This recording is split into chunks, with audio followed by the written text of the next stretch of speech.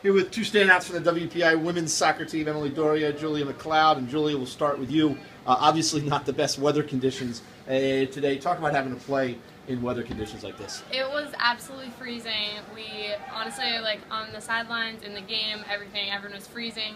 Toes, fingers, everything. But we managed to keep the ball down. We managed to deal through the rain, through the cold, and we just pulled out a win, and it was really good. Emily, how important is it to get the first goal in weather like that, especially when you have the wind, to get that first goal? The first goal was crucial. The other team kind of laid back after the first goal, so I think that was just great to get our momentum going and to start us off right. And as we gear into playoffs, Emily, we started with so many close games here in the playoffs. Talk about how that's going to help the team here in the postseason. Each game is really anyone's game.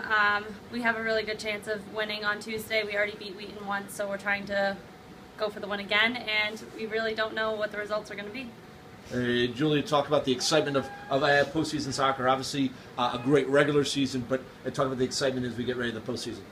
We're all so excited for it. I think the win today will definitely help us keep our momentum going, and we'll be ready to face Wheaton on Tuesday. And you guys spoiled the surprise for me. WPI Wheaton 1:30 on. I should have said that earlier. 1:30 on Tuesday. Always a good matchup.